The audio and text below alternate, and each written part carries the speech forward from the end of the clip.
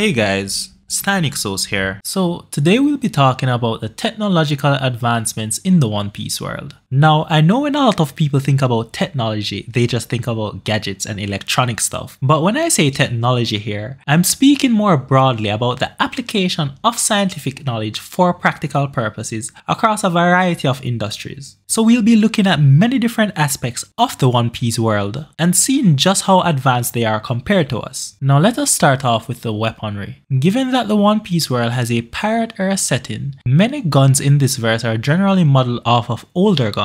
And a lot of people think that because they are modeled off of old guns, that this means they have the same limitations as these old guns. Now this is just false. In SBS Volume 9, Oda confirms that even though these guns look similar to the flintlock pistols which we know in real life, the ones in the One Piece world are modified and improved versions. One such modification that he specifically mentioned is that the One Piece flintlocks can shoot any number of times in comparison to real world flintlocks which can only be fired once. Another modification which he did not mention but we can clearly see in the manga is that these guns are capable of producing way more destructive power than their real world counterpart. We see this for example when a bullet literally exploded on contact with Horde. We further see the extensiveness of these modifications in the fact that Igaram modified a saxophone to fire multiple bullets. Zoro even confirmed to us that this saxophone is specifically modified to be a shotgun. Igaram also added rifle barrels to the curls of his hair that fire when he pulls on his necktie. And these clearly aren't normal guns. Even when a gun looks absolutely silly, like the yellow gun used by Mr. 7 and the Gero Gero gun used by Miss Father's Day, which are literally made to look like toys, even in this case, these guns are modified to fire die-shaped and frog-shaped bullets respectively, which literally explode on impact. And Von Augur, using his amazing eyesight and what some would want to disparage as a old-looking gun, he was able to shoot 3 seagulls that were flying above the Going Merry with what seems to be a single bullet, which was fired from an island that those on the Going Merry could not even see. And note, if you're on the sea and can't see land, that generally means that you are at least 3 miles away from land, and this is given our planet's curvature. Thus, on the One Piece planet, which is likely bigger than our planet, this at least value is likely larger. Now it is very unlikely that Von Augur was coating his bullets with haki to kill 3 random birds. So this means that his supposedly old-looking gun must have been able to support firing bullets with very little or no bullet drop to distances of at least 3 miles. To put this into perspective, the longest confirmed modern sniper rifle kill is 3,540 meters, which is the same as saying 2.2 miles. So we know that some sniper guns in the One Piece world, without coating the bullets in haki, can match and outdo even modern sniper rifles as it relates to the maintenance of the accuracy of bullets traveling at far ranges. Now I could go on forever here, but the point is, we know that even the most basic guns in the One Piece world, though they may look like some old real world guns, they are modified and improved versions that do not share their real world counterpart limitations. They can fire more bullets,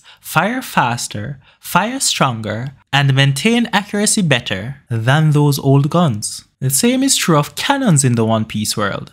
A single buggy bomb fired from a regular cannon was able to destroy multiple buildings and leave a town half destroyed. Buggy even has a pellet-sized version of his buggy bomb, which he calls a special Muggy Ball, and you can see where this pellet-sized explosive results in an absolutely massive explosion. Even a couple of shots fired from a marine warship was able to make an explosion about 1/3 the size of the Gates of Justice. And for perspective, the Gates of Justice literally makes a normal warship, which is about the size of the Thousand Sunny, thus about 50 meters. The Gates of Justice makes this look like a toy ship. We even see modified bazookas in the One Piece world. Caesar's KX launcher is a weapon designed to launch needle-tip missiles carrying a ultra-lethal poison, and Wiper's burn bazooka is a Skypian weapon that can launch both conventional cannonballs as well as a huge column of white-blue flames when equipped with a breath dial. And in terms of diversity of weapons available in the One Piece world, we see where dynamites are used by Pedro, grenades are used by Kid Law, landmines are used by Spandam, Frankie created a tank, torpedoes were used by a random group in a submarine, and missiles are routinely used by Frankie. So there are quite a bit of options. Even something as simple as a normal bow and arrow is used in the One Piece world because when fired with Haki, a normal arrow can be more destructive than a modern gun, as demonstrated at Kuja Island. So judging the diversity or the potency of the weapons in the One Piece world simply by how they look or by the fact that this is a pirate era setting is just not applicable here. There is a wide range of weapons available in the One Piece world, and some of these weapons are even stronger than the modern weapons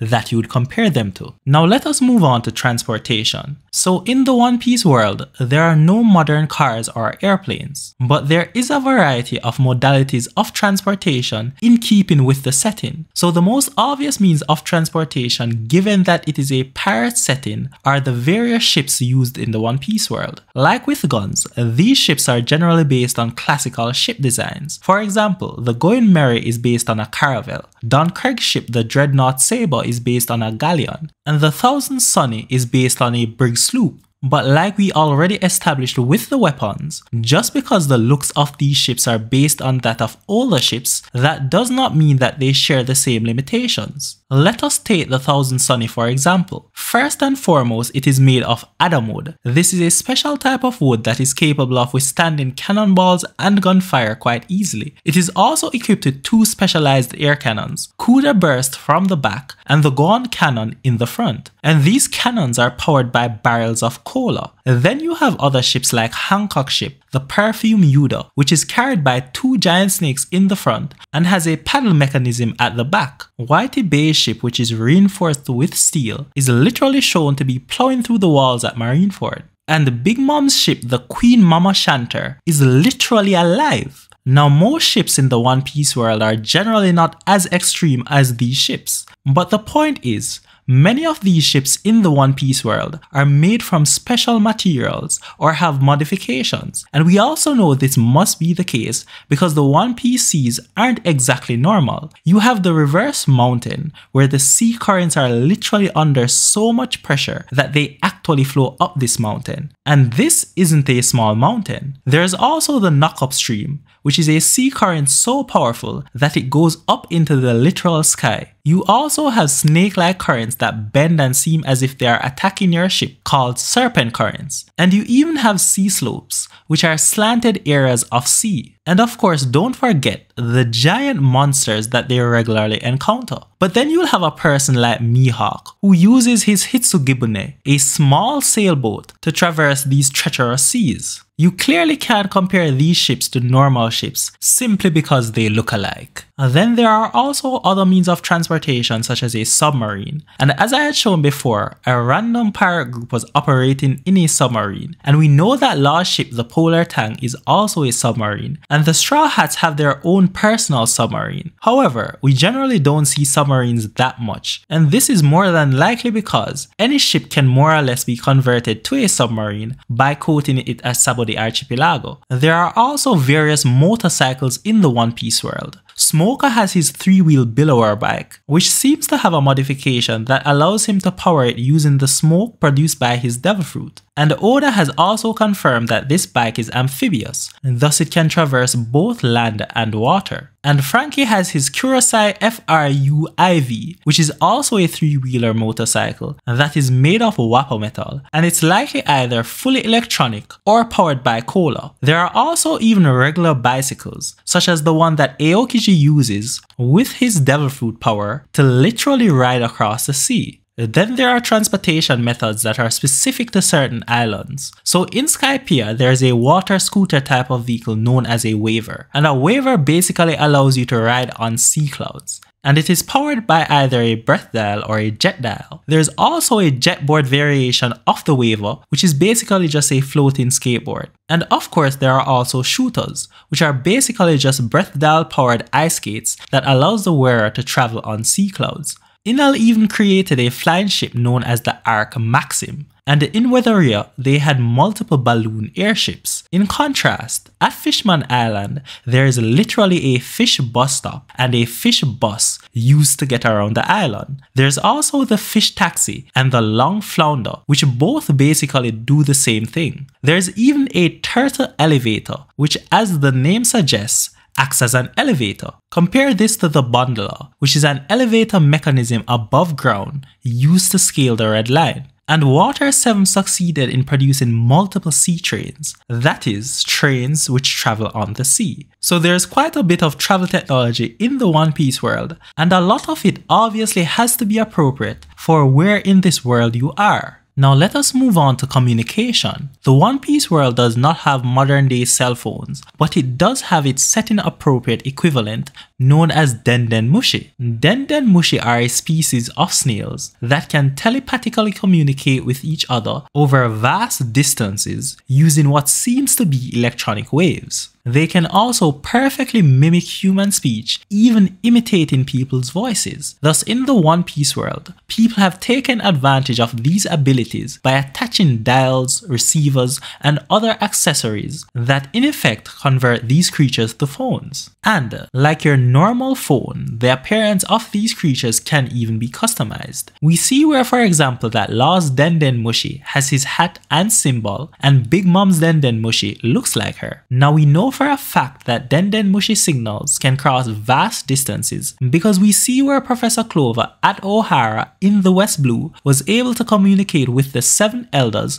who are located on top of the Red Line. And Bartholomew, who is sailing the New World, also has a Denden Mushi on his ship, which is used by his crewmate Gamba to regularly call his grandmother, who is all the way back in the East Blue. And just as with modern devices, these signals can be wiretapped and listened to using the Black Denden Mushi variant. You can even prevent people from eavesdropping on your calls by attaching a white Denden Mushi to your normal Denden Mushi, because the white Denden Mushi produces signals that neutralizes the Black Denden Mushi's eavesdropping abilities. Similarly, the horned Denden Mushi can be used to jam radio transmissions from other nearby Denden Mushi. But Denden Mushi aren't used only for audio-based communication. There are also visual variants of Denden Mushi. So the video Denden Mushi generally has 2 parts, a small recording snail known as a Kameko and a larger projecting snail known as the Proko. The Kameko records the events and transmits it to the Proko, which then projects it. We see this, for example, when video, inclusive of sound, of the entire Marineford War was transmitted in real time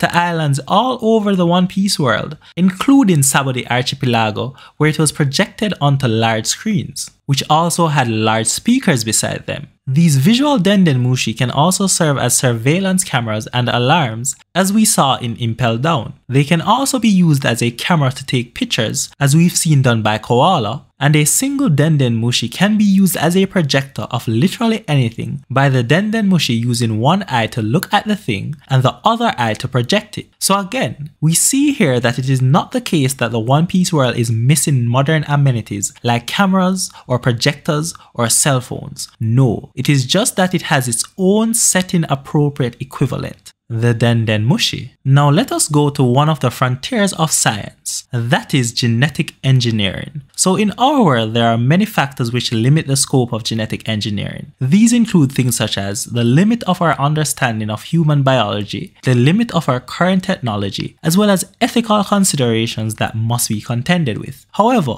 in the One Piece world, a lot of this just is not a problem. So on the lower end of genetic engineering in the One Piece world, we see where Caesar Clown has achieved varying degrees of gigantification of normal individuals. He was not able to fully gigantify anyone, but we can clearly see where normal children were made to be way bigger than even adults. However, this did come at a heavy cost, because these partially gigantified children had at most 5 years to live, and Caesar did have to use unethical measures to achieve this. Then, on the the upper end of genetic engineering in the One Piece world, we see where they have successfully created genetically enhanced humans called modified or augmented humans. To do this, they literally needed to understand a thing which they call the lineage factor or bloodline elements, which basically describes the blueprint of life. The obvious equivalent which we have is DNA, and a DNA helix is literally drawn in the panel. However, we do not know if this lineage factor described operates the same or similar to the DNA that we know. But Vincent Judge modified his own children from inside their mother's womb before they were born. This made them far superior to any ordinary human. For example, they have superhuman strength, so even as a child, Reiju could bend metal bars. They also have superhuman speed and endurance, so again, even as children they could easily clear a military-grade obstacle course and swim far distances in the ocean. They also have a hardened exoskeleton such that their bodies are described as being made of metal, and a special bullet that is designed to completely pierce a shield-bearing soldier in heavy armor is what is required to pierce their body. And this genetic enhancement also gave them special devil fruit-like abilities. So for example, Niji's ability allows him to generate electricity from his body, similar to Enel and the Mink tribe. And in the One Piece world, they are not only able to modify humans at a genetic level, they can outrightly even create them. We see this again in the Germa Kingdom, where the majority of their soldiers are produced via cloning by duplication of a subject's lineage factor. These clones are grown in large tanks resembling bottles and grow at roughly 4 times the rate of a normal person, thus gaining the body of a 20-year-old in only 5 years. The clone's body will be completely identical to that of the original, but the clone will have a soul of their own, as well as volition and responsibility over their actions. We see this where they were excited to watch Sanji and Judge fight, and were happy about Sanji's wedding. However, during the creation process, you seem to be able to instill certain values into them. For example, the clones are extremely loyal to Germa and do not fear death at all. Now, probably the peak of genetic engineering in the One Piece world is the production of artificial devil fruits. Through Vegapunk's discovery of the lineage factor, Caesar was able to recreate the effect of Zoan fruits, functionally creating chimeras, which are part human and part animal. Vegapunk supposedly failed the artificial devil fruit which Momonosuke ate is even better than Caesar's,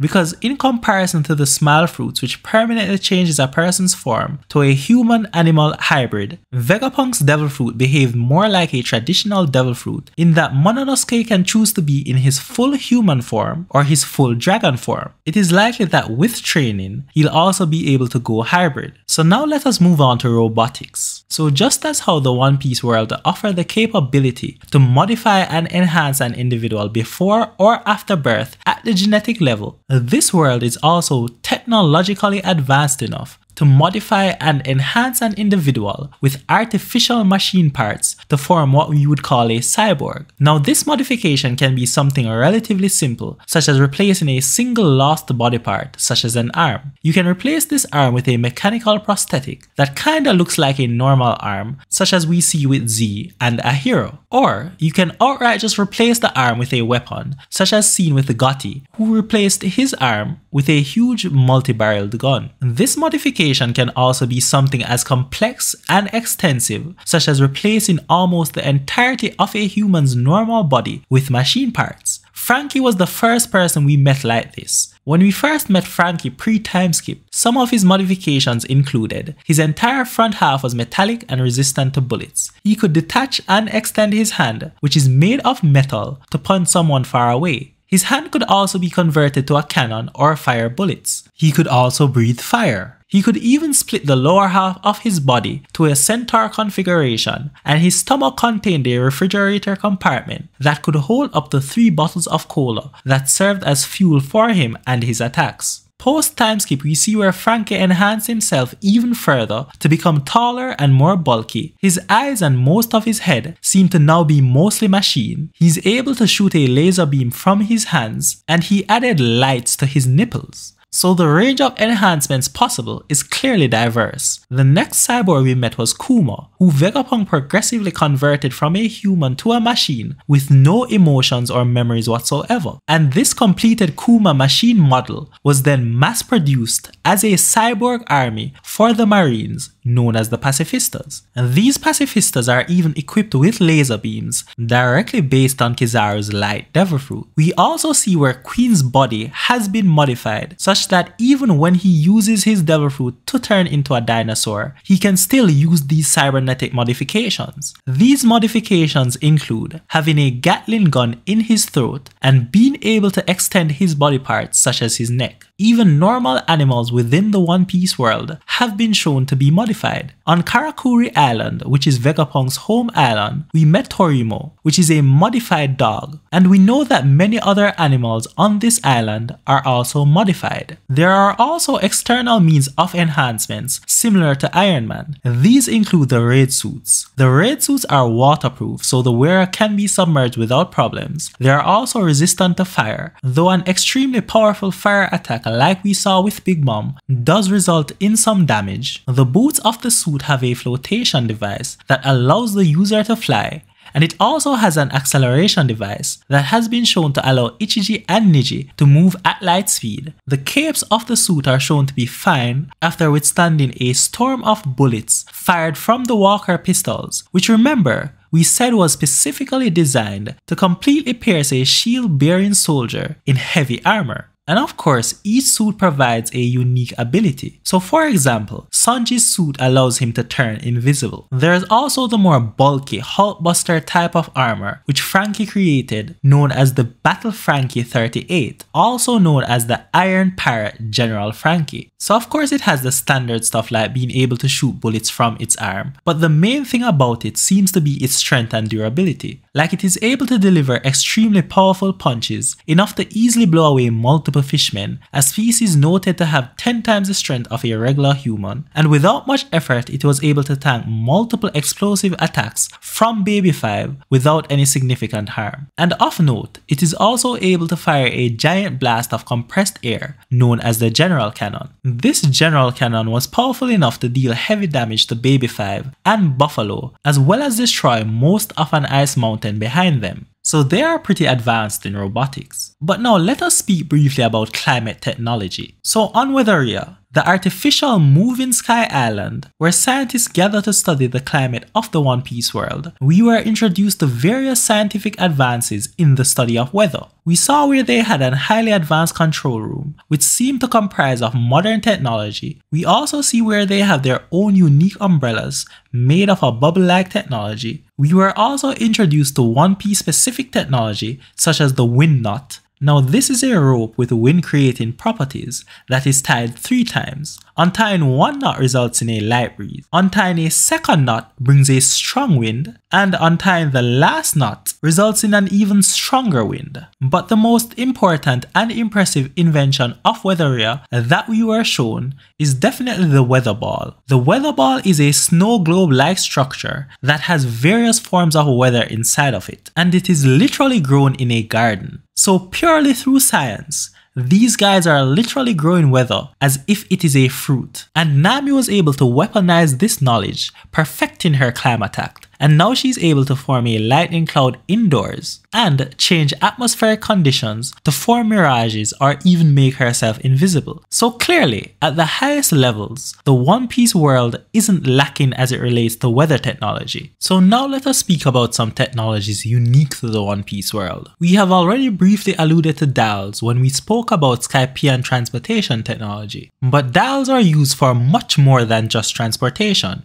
Dials are devices made from the remains of a particular species of shellfish which have the ability to store energy and matter. They are mainly found in Skypea, however they are used even on the lower seas. We know this because Brook bought a tone dial from a merchant ship on the lower seas. Now there are many types of dials that are able to store and release various things. One of the most common is the breath dial, which can store and release wind. And as we said before, the breath dial is what is used to produce the waver and most other Skype and transportation technology. There is also the jet dial, which is just a more powerful version of the breath dial. Nami's waver has a jet dial, thus making it faster than a normal one. And the Enel's flying ship, the Arc Maxim, has a backup propulsion system powered by jet dials. There is also the heat dial, which stores and releases heat energy, and it is mainly used by Skypian residents for cooking and in heating devices. But it can also be used in sky warfare, as seen with Shura's heat javelin, which is equipped with a heat dial, making it a fire lance.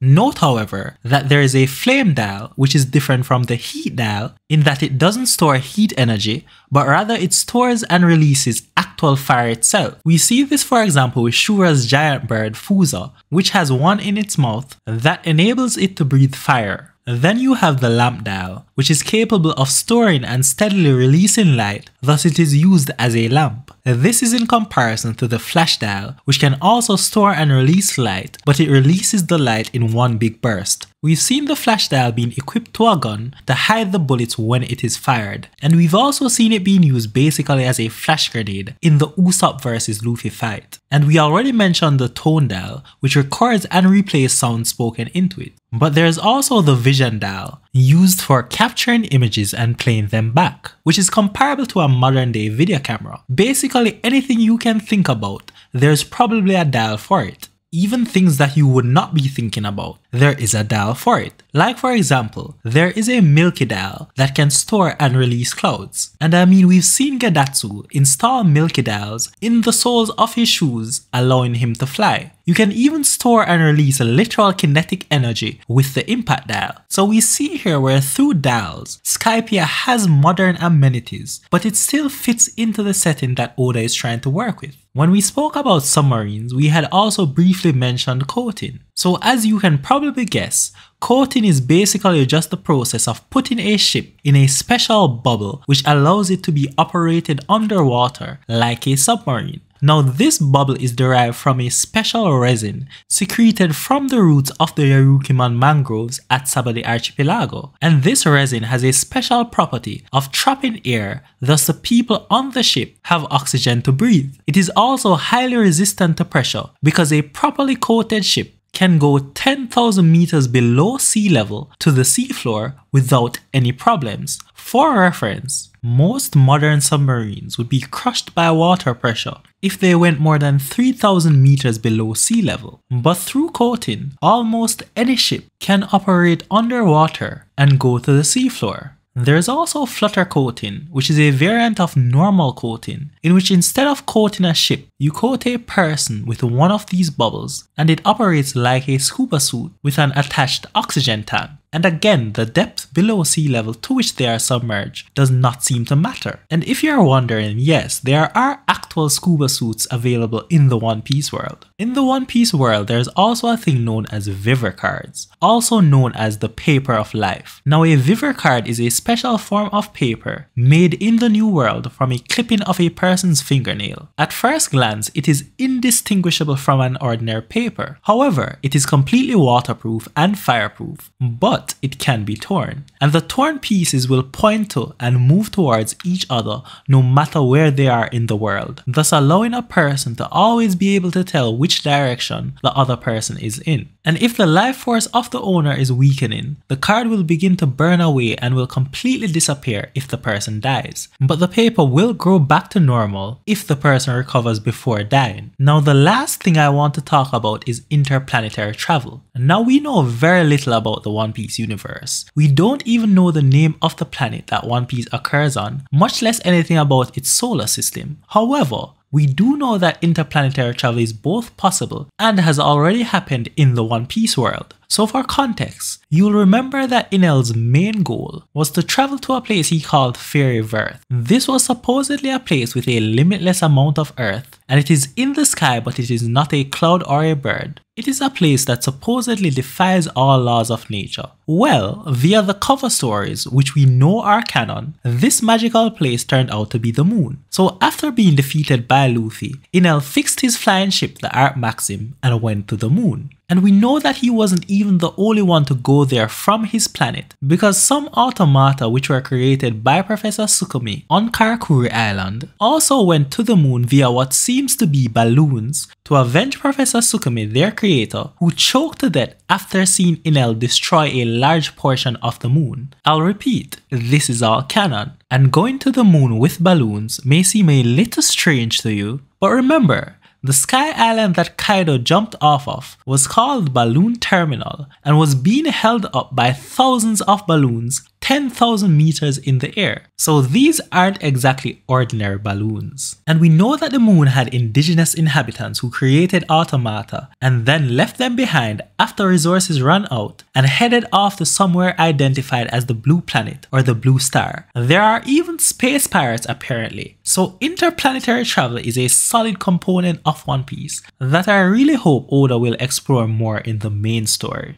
Now, many of you will know that I did not mention things like the Eternal Pose, Vegapunk using science to make a sword eat a devil fruit, the creation of artificial islands like Jerma Kingdom and Karakuri Island which are on the sea, and Weatheria which is in the sky, the ancient weapons capable of mass destruction, as well as a host of other things. But this is just because there's too much to go over here. The world of One Piece is very vast and complex, so I can't possibly cover everything in this single video. But at this point I'm hoping it is now clear that the world of One Piece is a different world than our own. So obviously we can't expect them to have the exact same technology that we do, but generally, they have their own setting appropriate equivalents of our modern technology, and in some fields they have even surpassed us. But anyway, that's basically it. And as always, I'd love to hear what you guys think. Let me know in the comment section down below, and see you guys next time.